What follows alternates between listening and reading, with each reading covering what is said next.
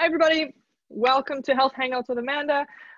This is week 2, and I have Sue Casement here with me, who is a longtime friend. I used to work with her when I was a teenager, and just like teens, early 20s. And Sue is now the National Vice President for Arbonne, and I wanted to invite you, Sue, to come and do this with us because I'm going to be posting 1 video per day for the duration of our mandated isolation. And, I'm prepared for that to be 100 videos or more. And I wanted to access conversations with people who are really important to me. And yeah, I've just known you for a very long time. You've been very supportive over the years of my personal development and professional development. And I see how open you are on Facebook when you're talking about your own development. And part of what we're trying to do here is to show the world that we're all just human and we're all just doing the best that we can. And if we can spread, strength, hope, and love to those who aren't reaching out, then that's great. And if it motivates someone to reach out, and get some support for themselves or do something different in their isolation with the ideas that they're learning in these videos, that's great. That's what we're hoping for. So Sue, welcome to this hour or whatever we're going to talk for. And I'm just so thankful that you taking the time to do this with me. Thanks, Amy. Or Amanda, Amy, I'm not sure what, I guess. Okay. Oh my goodness. Hang on a second. You know what just happened? I just realized that's so weird. I mean, I have to start over. I think we have to start over. Shit. My eyes water like instantly because was I on mute or did you hear me? No, I heard you. Oh no. I heard you, but then when I started talking and said, I don't know if you're Amy or Amanda, I don't know what to call you. That's when you muted it. You know what? I'm not going to stop it. I'm just going to let it. Okay, whatever. It's all good. Like, whatever. This is life. This is life. It muted. So let's just give a little caveat here. I have 2 names. Professionally, I go by Amanda, and personally, I go by Amy. And it's because I was adopted when I was 2 years old, and my name when I was born was Amanda. And then I grew up with the name Amy. So legally it was never changed. But when I met my birth mom, because the people who adopted me, they preferred Amy. And so that's what everybody knew me as. And then when I met my birth mom when I was 18 years old, she told a story that really was quite moving about how she actually saved my life by giving me away. And so to honor her, I said, well, instead of calling you mom, because I'm not able to do that. I don't know how to do that because I have, the mom I know as mom. And so to honor her, I changed my professional identity to Amanda. I actually even changed my last name at the time to what I was born with. And then I ended up getting married, and then changed it to what it is now. That's a married name. So in any case, that's why I have 2 names. So my friends know me as Amy, and professionally I go by Amanda. So that's why Sue was like, Amy, Amanda. Yeah. Rosa, the woman I just interviewed right before you, Sue, she calls me Amy Manda because it's just kind of fun. That's perfect. So you can call me whatever, but yeah, so there you go. Everybody can know me as either one. Professionally, I prefer Amanda, but personally, and Sue, you are a friend of mine, so you do you. Okay. Yeah. Awesome. Okay. So now after our little I swore and I almost restarted, but no, we're just gonna leave it as a blooper. It's life. There you go. It's life. Okay. So yeah, welcome and take it away. Like how are you guys coping? What are you doing to support yourselves and for your team? Because you have quite a large team of Arbonne consultants under you. Yeah. So the National Vice President title with Arbonne, it's a fancy title, just saying, basically that I've helped enough people have success in Arbonne that I've promoted to the top level of the company.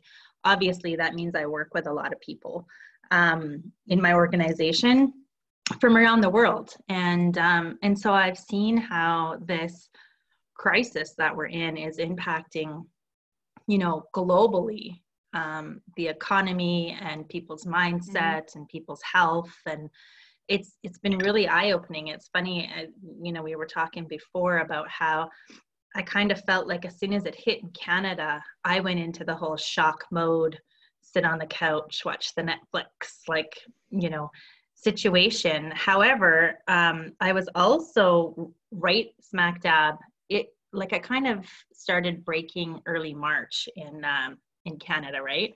And that's when the news started getting really strong. And I had already decided I was going to do a clean eating challenge in March.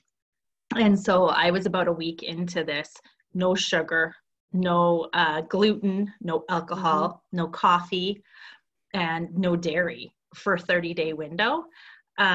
So when this broke, you know, I had already committed to doing this program. And I guess what you might not know is I'm a super emotional eater. So this was wicked hard for me because obviously I'm watching the panic and people hoarding and all of the news and stuff like that first week that it was really being introduced. And I'm sitting here with this clean eating diet going like, what the?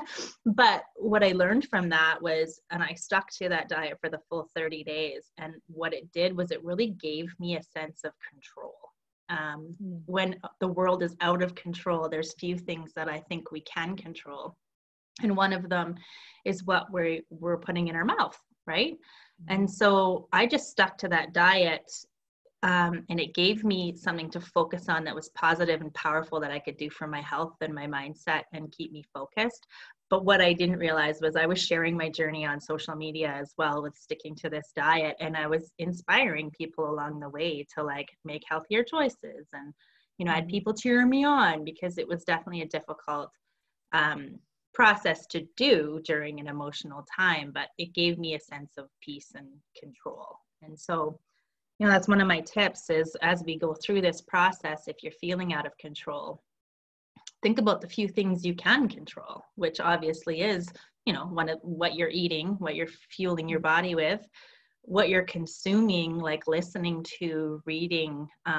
Again, I was on the couch for the first week or so, binge watching the news, and I was just getting deeper and deeper into this state of panic and depression and fear and anxiety.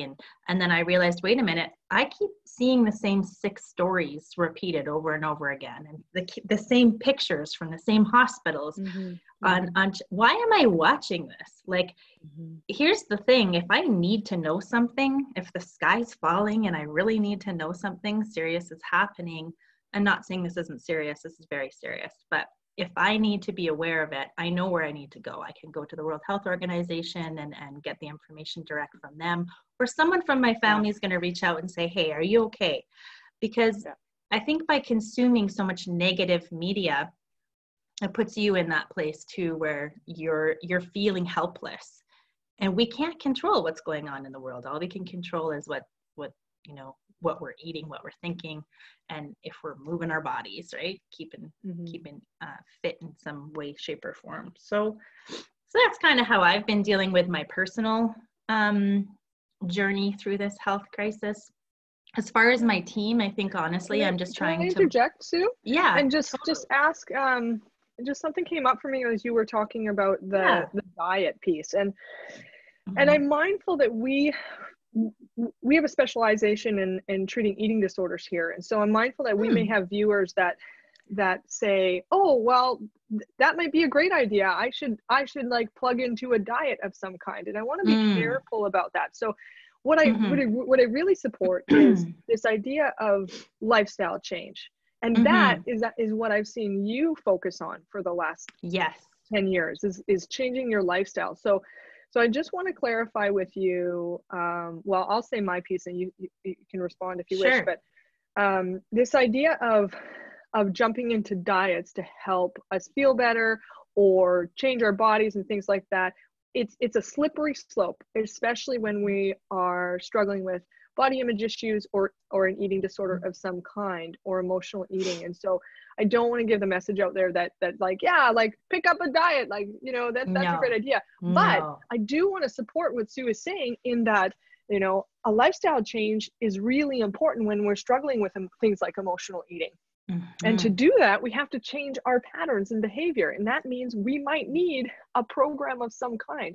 And I'm hoping that, you know, structure. So when I think about fad diets, it's like there are so many things out there that people can get sucked into. And some of them are just garbage, if I can say that. So honestly, I'm not going to pin any business specifically. So I really would love for people to be, this is tough because how do you get informed, but like get informed and be aware of what your programming is. And if we can reword the word diet and say like, this is a lifestyle change that's informing me of how to live well. So Sue, can you speak to that a bit? Yeah, totally. Like I mentioned, I don't like the word diet. I never said the word diet. It's not in my vocabulary. I said clean eating challenge because here's the reason why. What I've done is educate myself on what those ingredients do. Dairy, sugar, caffeine, those ingredients aren't necessarily the healthiest in our body, and we tend to consume a lot of it, and it causes toxicity, it causes inflammation, causes brain fog. So what I found was, okay, by doing this clean eating challenge and eliminating those ingredients for 30 days, I was able to kind of push a reset button, and I found the brain fog lifting and the bloating going away, and just I felt better. And when you feel better, I think you do better. And so for me, I knew it wasn't going to be a forever, like, I mean, I'm not going to eliminate those ingredients from my diet forevermore, but I wanted to do a 30-day reset so that I could get the feeling of what does it feel like when I do consume sugar? What does it feel like when I do consume dairy? Do I notice I'm bloated or irritated or, you know, like what are the signs that I'm feeling when I do put these things back into my diet? And that was really eye-opening to me. And so today, I classify what, you know, 80-20 is kind of what my rule is. So 80% of the time I try to eat healthy, green, clean ingredients, and 20% of the time I'll have a treat. So whether that's a glass of wine or, you know, a piece of cake or whatever I want. But I guess what the whole program did for me was make me realize to be aware of how much control I really do have over the choices that I get to make and how my body feels about those choices. And before that, I was just kind of eating blindly. Again, I was an emotional eater. I grew up in the fast food industry.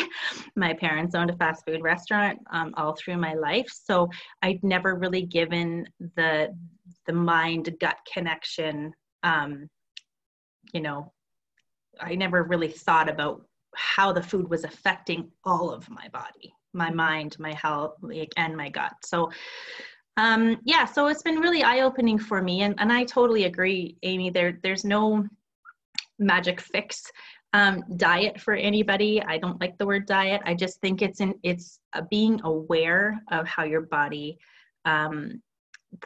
feels when you have certain ingredients in your system is key. And the main underlying theme through that is just being aware, get educated.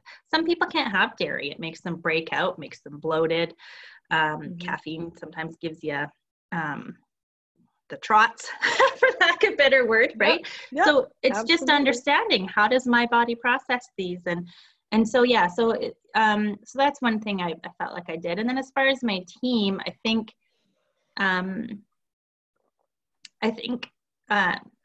by me kind of modeling what I was doing and what I am doing, which is I'm not consuming a lot of the negative social media and the news and stuff like that.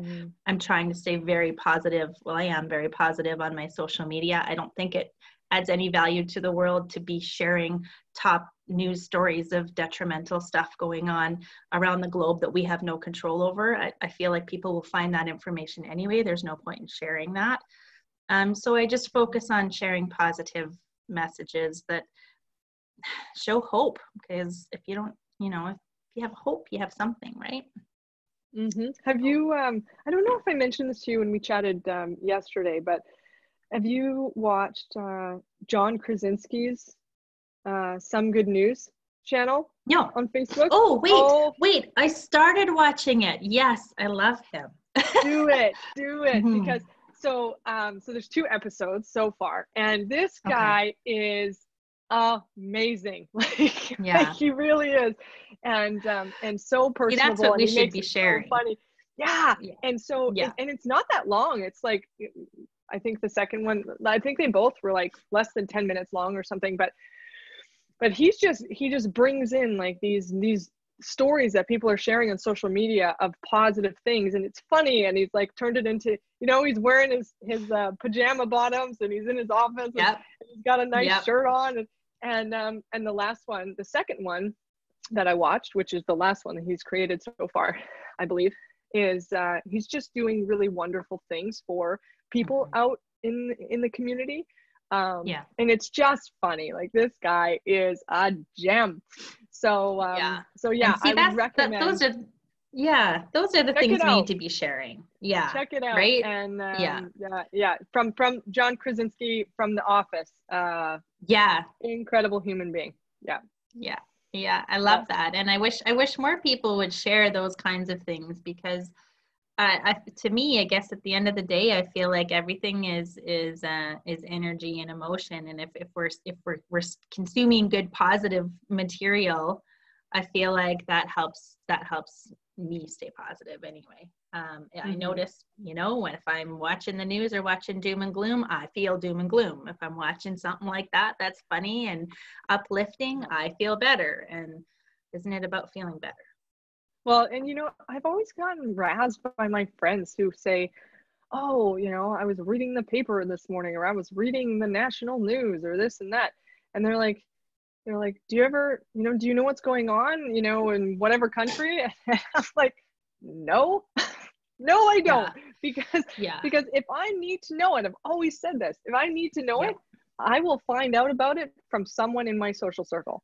And 100%. It doesn't help me to, like, I don't want to read the paper in the morning and like feel like, like crap afterwards. No, and thanks. have that on your shoulders throughout the day. I remember when my kids were younger. My oldest son is 16 now, so he's driving, right? But when I used to drive both the boys to school, obviously in the morning, that's when the news comes on. Well, my kids know as soon as the news comes on, I turn off the radio. We listen to music, but when the news comes on, I don't want my kids to hear that crap. It's nothing that they can control. And if it is something they can control, they're going to hear about it. I'm going to say, hey, we need to be more aware of this, or we need to do this. Yeah, if it's important to be educated, then fine. Yeah, but totally. An excess in this, different radio stations and news stations saying the same thing over and over. Over. I just go to the source, right? And 100%. And I had a guy say to me once, quite a few weeks ago, he said, I'm going to focus on spending 23 hours just like a day, just like doing my own thing and sleeping and like having my life and my family, having this freedom. I'm going to spend 1 hour a day being open to updates. Yeah. And that's it, because it's not safe for my emotional and mental health to be bombarded with all of this, because there's nothing I can do about it, but do what I can. Yeah. And again, that's part of being aware. How do you feel, right? If that's making you feel like crap when you're watching or listening to that stuff, maybe it's not the healthiest thing for you to listen to, right? So again, I think it all circles back to that. How is your team kind of coping, and how are you supporting them in being able to get through this?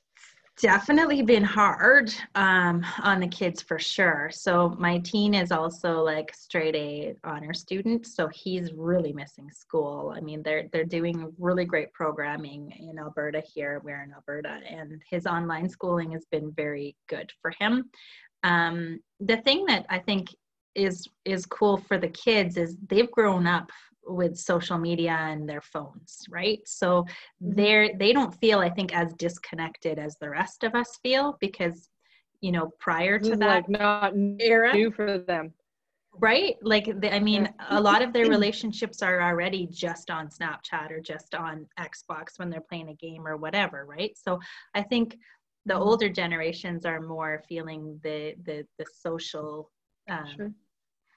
that's my own personal opinion anyway. So my 16-year-old he's coping. I mean, he's got a little girlfriend too, so they spend a lot of time on FaceTime and whatnot, right? He's so tall. Oh my goodness. Last time I So saw him, tall. but when I was in your living room a Last couple of years year. ago, last year. Yeah. Yeah. And he Yeah. was so tall, like his dad, right? And I was like, Right? whoa. Yeah. And Yeah. then my baby is 12 and he is taller than me now, which is crazy. And he is actually loving online school. So two totally different Yeah. kids. He's kind of struggles with school. He gets bullied a little bit in school, hasn't really found a circle of close friends. He can kind of doesn't really fit in any like area. So he doesn't really enjoy school. But he loves online school and he's thriving with it. So that's been really eye-opening for me too, because you know, if my Corey, my husband and I, we've always said, you know, we want to get him through school like unscathed with his personality and his little soul intact, right? Because you know he'll be successful with whatever he puts his mind to at the end of the day, and we'll make sure that we can get him, you know, whatever education that is required. We'll help him best we can.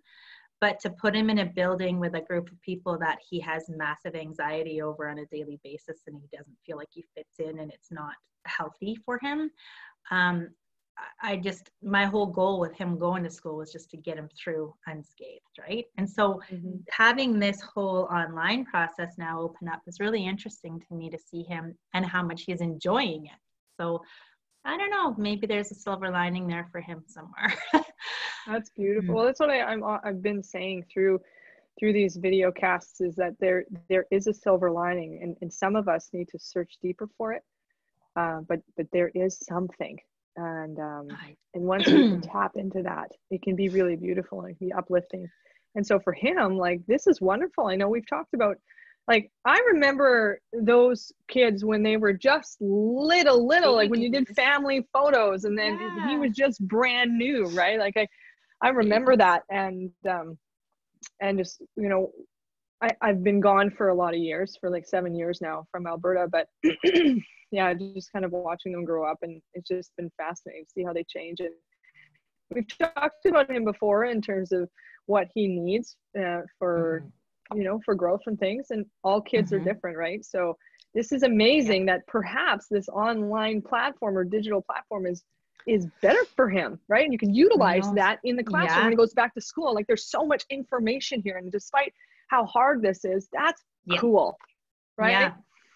Yeah, grateful for the little miracles that are coming, you know, out of this situation for sure. And I think that goes, you know, without say for like you said, the silver lining. Like, instead of spending this time glued to Netflix and you know, not growing in some capacity, I think it's really important to use this time to pick up a skill that you've always wanted to do. Like, there's so much free resources online right now through YouTube or whatever. Maybe you want to learn, you know, investing. If you're not very good financially, maybe now's the time to understand finances a little bit better. How about you get an education in that? How about you write that book you want to write and finish it? How about you know, how about you take a typing class? Like, things that are going to be really important as we get out of this, especially if you're someone who's lost your income or lost your, you know, your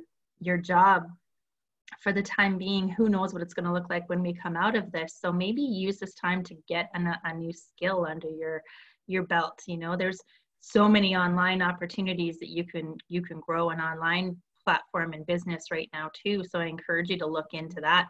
I think the Google search for work from home was like up 400%, right? So it's important to do your research when you're looking at, you know, things to do from home. I know my business, for example, is a network marketing company. So there's tons of those opportunities available too, but I do think you need to do your research. There's all kinds of, you know, paid opportunities online. So, you know, I think the only consistent thing is change. And if you can adapt to the change and plug in, instead of just letting this time waste away, but you use it for something valuable for yourself, I think you'll come out of it way ahead of where you think you will. Absolutely. Yeah. So thanks for sharing that. What about the team under you of all your consultants? How are you supporting them and coping with what's going on? And it's a lot of people you're supporting. Yeah. Well, what I do is really a relationship business. So I feel like in some ways, it's all about building relationships and keeping relationships. So for me, with my team, I don't look at the number that they're doing. It's not about that. It's about, like, how are you doing, right? As a person, so I've just reached out to everybody that I can within my organization and just ask them, how are you doing today? Like, is there anything I can do to help? Like, where are you at? How's your day going? Right. So just starting a quick conversation with people, they open up and will tell you, right? And I think that's valuable for you in just your network. If you're sitting at home and you're feeling isolated, like, reach out to your friends. Like, I have a good group of friends that we used to go down to the Dave Matthews show in Washington once a year for like 15 years. We would all caravan down there. There was about 15 of us from all over the States and Canada. And we haven't seen each other for a couple of years because we kind of stopped going to that concert. One year Dave didn't go to the concert, but then the next year, I don't know, something came up. So it's been a few years, but we connected just like this on Zoom. Like the 15 of us, and had a great conversation, and it was just awesome to be connected again and to realize the relationships that we have in our lives and how important they are. So, using this platform of Zoom, I love that, or FaceTime, or any kind of video chat that you can get on with your network, I think is powerful. So for my team, I do that as well. Like we do, where right now 2 or 3 times a week we'll have some kind of event that our team can plug into on Zoom that we can chat and go through some training stuff, but also just check in with people, see how they're doing. The bulk of my day, my business day, is spent just checking in on people and having conversations and seeing how I can help. So just being there for people, I think, is really important right now with everything that's going on. Yeah, I was perusing on Facebook last night, and there was a really brave post of a woman, and I don't know who she was. It was a friend who shared, and she was like, this is what being a mom of a brand new baby looks like right now. And she took a picture of her face, and she was just crying. And it was such a brave post, and she wrote a bunch in there about what it's like for her and how hard it is. And so I just know that that's just one example of a lot of examples of people who are struggling. And like, how many people, there's lots out there that, I don't want to discount that, but you're one of them that posts a before and after photo of like what you're doing, right?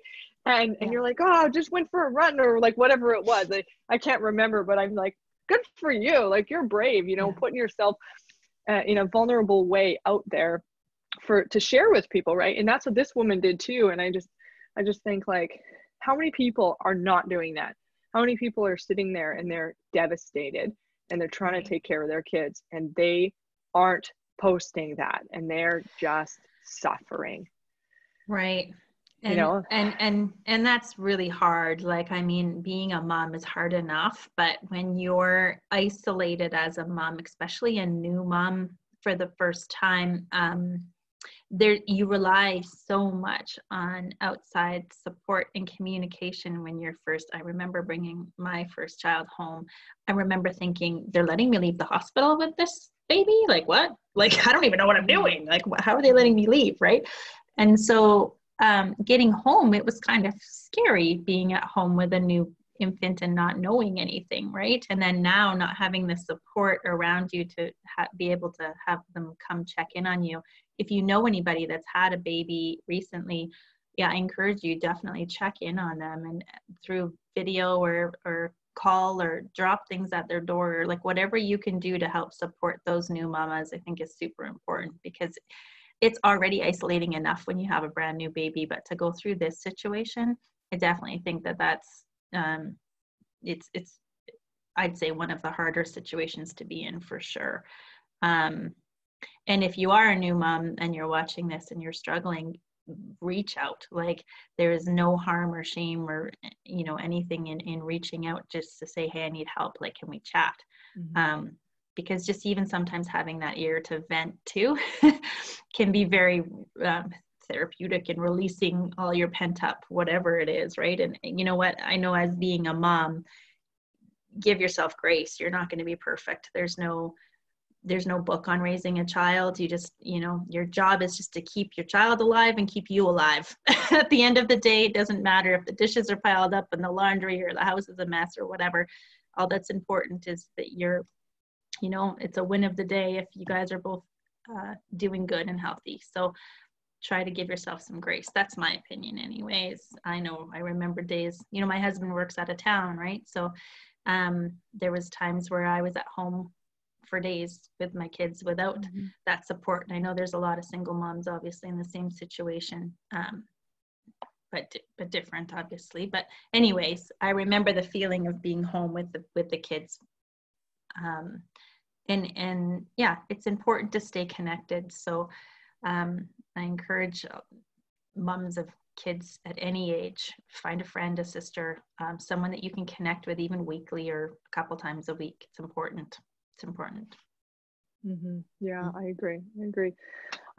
Now, Sue, do you think that there's anything else that you deem valuable that any of our viewers, and it could be anybody watching from anywhere in the world, right? Is there anything else that you would like to share from you to them to help, you know, motivate or inspire or just spread that hope and love? Yeah, I think just know that this will pass. Like I know mm-hmm. that it might, you know, the world is going through a chaotic time right now, but history repeats itself, and we will come out of this in the end. I know we will. And I think having a little glimpse into the, you know, I guess I just want to say, you can come out of it better than you went into it if you put the time and effort and energy into yourself, in growing yourself and surrounding yourself with positivity. Mm-hmm. I'm so excited about all the free resources that are online right now that companies are offering to help people. So take advantage of those, you guys. You know, Amy's, you know, business as well. There's so many great services like you're providing right here, just spreading messages of love and hope. Like, plug into this stuff, because maybe you'll just even take one little nugget away. Like, yeah, she's right. Maybe I don't need to listen to the news 24/7 or whatever. And you'll find little things come out of it. Keep a journal maybe of what you're feeling too throughout this process, so you can have that, because this is a once in a lifetime situation that we're in right now, that I feel like, you know, the globe is going through as a whole. So it might be interesting to look back and at how far you've come. I think it's important to celebrate your successes along the way, right? So yeah, and then I think just reminding yourself just to take it day at a time, right? And do one thing for yourself each day to win the day. Yeah, I love that. And I think, like, I talked a few days ago about like this cumulative effect. So, you know, the power of manifestation. As you're saying that, I'm thinking, yeah, like if you do a cooking class online, like, and then write a little journal about it, like, this is what I learned how to do today, and this is how I felt about it, or whatever you want to say in the journal. And then you do a sewing class, or you do a language class, or you do a yoga class. I don't care what it is, but you do these things, and then there's this cumulative effect that we're not even in control of. Like we're not in control of what happens in our brain. We are in control of how we respond to the stimulus in front of us. Yes. Right? So if we're responding in a positive way, there will be a natural effect of happiness, of it, and like increased neurotransmitters that help us to feel more positive. But if we are engaging in behaviors that are not that, and we're ignoring all of it, and we're crying, and we're just like, and I'm not suggesting don't cry, because believe me, like, Yeah. I know crying is very, very important for cathartic release. But when we consistently stay in that place, we choose to stay there, the cumulative effect is that the brain goes, well, I don't need to actually produce any dopamine or oxytocin or serotonin, because there's nothing happening. There's no stimulus around me to be able to respond to. So my encouragement, based on what you're saying, Sue, is like, do something. Even though you're tied up at home, like, do something the best you can. And if you don't know how to do that because you're just so stuck, like, we're not far. If you can access this video and hear these words, please send us an email, right? And we'll give more ideas, and we'll, do them with you in some ways. And because we're all doing that too. This, like, Sue, this video, you and I are connecting, and it's beautiful because we, this is something that we haven't done. We connect when I come to Lethbridge. Yeah. Like, and now I'm not in Lethbridge right now, and we're connecting just the same as we would if I was on your couch in your living room. Yeah, it's great. It's super cool, right? Yeah. Yeah. Yeah. And what you said there, I think, is powerful too, Amy. Having an accountability partner, like if you pick an accountability partner to go through the next 60 days with, and you guys just even send your one win a day, like, I got on the treadmill today. I had something healthy in my diet today. I took some time and meditated. I spent some time with my kids. Whatever it is that makes you feel good, even if you just send that back and forth to each other on a daily basis to check in, I think that there's a lot of power in accountability too. I love it. I love it. So just want to thank you from the bottom of my heart for being here today and giving us this time. I'm really hopeful that this video and that all these videos will be supportive of some or all who watch them. I do appreciate feedback for sure. And Sue, I'm wondering if anybody wanted to ask you a question directly, would it be okay if they emailed me and I forwarded that to you? Oh, totally. Yeah, you betcha. Yeah. That would be my pleasure. I'd like to help out any way that I can. And I'm here for everybody. Yeah, totally. And connecting with people that we don't know is such a really neat experience, because people show up with like different things that they have to say that we would have never thought of. And it's just like, it's this dynamic interaction of something that we didn't know we would be having that day. So yeah. I encourage those of you who are watching to wake up with curiosity of what your day could look like, because it can look really beautiful even confined at home. I agree. So yeah. So thanks, Sue, for the time, and be in touch whenever. We'll touch base, and that's that. So that's great. I hope you have a wonderful day, and I really appreciate it. Thanks for the invite, Amy, and hope that you could take one nugget away from what we shared today. Thank you. I certainly have. Take care, Sue. Bye.